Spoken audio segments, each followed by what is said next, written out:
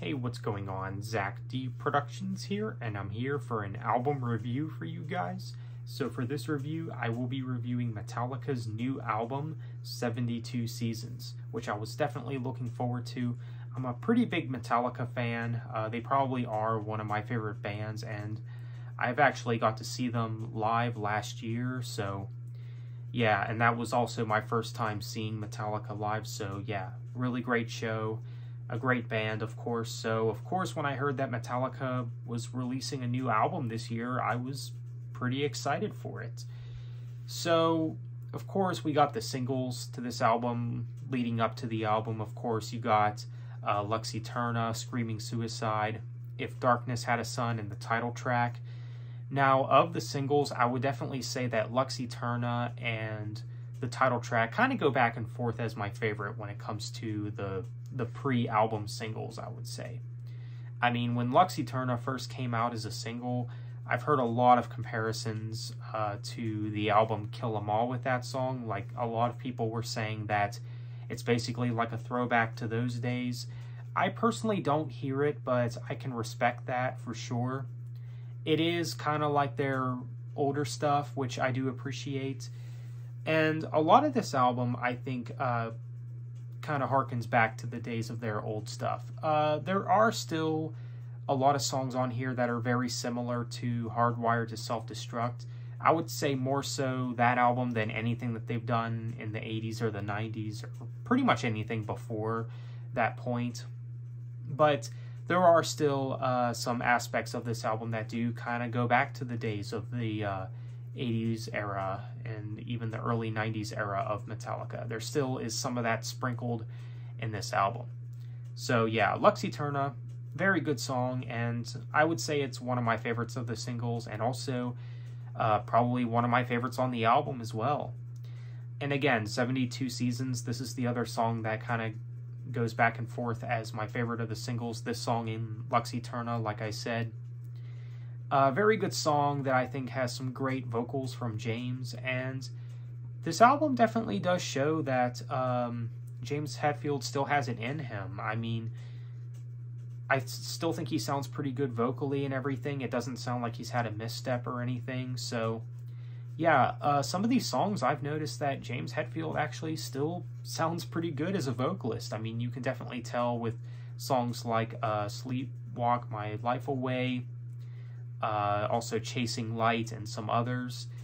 So yeah, James Hetfield, he still sounds pretty good, I'd say, as well as the rest of the band does. The musicians behind him, of course, do a really good job here as well. The thing is about this album for me is there are some things that I am kind of mixed about with this album. I just wish that this album would have offered more, and that's really my main gripe with the album is, if you've listened to Hardwired to Self-Destruct, their last album, it's basically not much different from that. Again, I just wish that this album would have offered more musically. I think lyrically it is an improvement. I mean, this album definitely has some more interesting lyrics going on compared to their last album, but you know, when it comes to the music itself, I can't say that it's that much different. Like I said before, a lot of these songs, they're very similar to stuff that you would hear from Hardwired to Self-Destruct, more so than their old material that they've released in the 80s. Now, once again, there still is those aspects in this album. Like, you can definitely hear some of their early work and some of the songs on this album, mainly when it comes to some of the riffs in the album, mainly harken back to the older days. I guess it depends on the song you're talking about here, but again, most of this album basically sounds like Hardwired Part 2. So because of that, that aspect of the album I'm kind of mixed about. Again, I just wish that this album would have offered more. There's not really a lot that is different. I mean, there's some different ideas going on here and there. Like You Must Burn, I think definitely has some different ideas going on, but all in all, the album, it's just, I just wished it would have offered more. Like I said, I know I keep repeating that, but that's really my biggest gripe with the album is there's not a whole lot of variety to it. That's really my main thing with the album, I think. But with saying that, I still think the album is solid. You know, even though there's not a lot of variation to this album, I still think the musicianship is solid on this album. They still sound like Metallica. There's a lot of thrash on this album, of course. And I'd still say it's a good album. It's still a good album. Now, would I say that it's better than their last album, Hardwired to Self-Destruct? I'm not sure on that at the moment. I guess we'll see in time, but 72 Seasons, pretty good album. So if I were to give this album a score, I have to give it probably either a 7.5 or an 8 out of 10. I'm kind of going back and forth between those scores. Like I said, I do have my gripes, mainly with the variation. That's really my only complaint with it.